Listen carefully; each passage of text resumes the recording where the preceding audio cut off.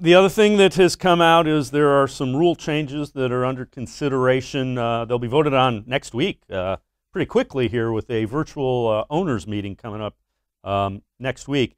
Now, one of them that's really interesting is the possibility of converting an onside kick from the onside kick traditionally to converting a 4th and 15 from your own 25.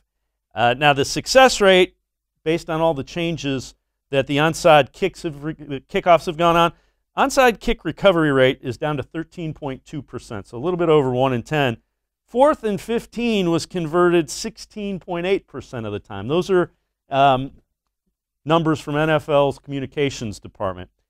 Do you like this? I know you wrote an article on this. What are your thoughts? What are the Browns, special teams coaches and the like, thinking about potentially making an onside kick, converting a 4th and 15 from your 25-yard line? You can only do it twice in a game.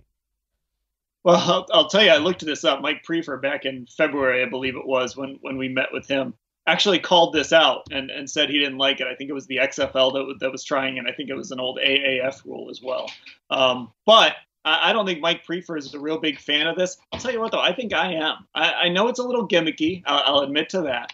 But I kind of like the idea of lining up, going for one play, 4th and 15. I mean, the buzz in those stadiums right before those plays, when a team comes out, the things we'll talk about, think about how we talk about 2-point plays.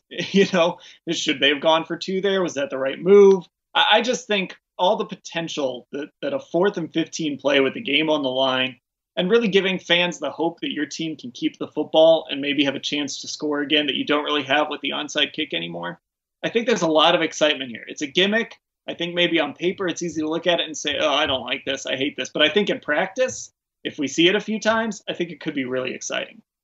The only thing that scares me is the Browns' defense was giving up 4th and longs. And again, that's not fair because it's a completely different defensive system. But I see winds going out the window, and I'm going, come back. That's fair. Browns fans are definitely scarred by 4th. Now, if it were 4th and 4, Browns fans should be really worried. How many times have we seen them jump off sides or something like that? So, but yeah, I could certainly see Browns fans being a little nervous about this after the last 20 years. And again, remember, it's from your own 25. So even if you convert, you're still only out near midfield in theory unless you bust something. But I get it, and I think it. Now the Eagles are the ones that have proposed this, and the feeling is it has a pretty good chance at being implemented in passing. Is what the early word out of the league is. Yeah, I mean we'll see. I think getting those 24 owners to actually vote yes is going to be tough, because I think there will be a lot of them that say no, this is just too. Maybe they'll have their special teams coordinator say to them, no, this is too much. This is a bridge too far. We don't want to do this. We put up with the extra point getting moved back a few years ago. We don't want to go this far. But I think it's going to be interesting. It does feel like there's some momentum here to make some changes to the onside kick. And I'm just glad the NFL is trying to come up with some things, because the onside kick has become, with all these new rule changes, a really boring play and kind of a pointless exercise. Yeah, I mean, and again, the reason for the changes in the kickoff is obviously safety, and the onside kick is probably the biggest, thing of that, because you don't want 6 guys running at one guy trying to knock him 20 yards back.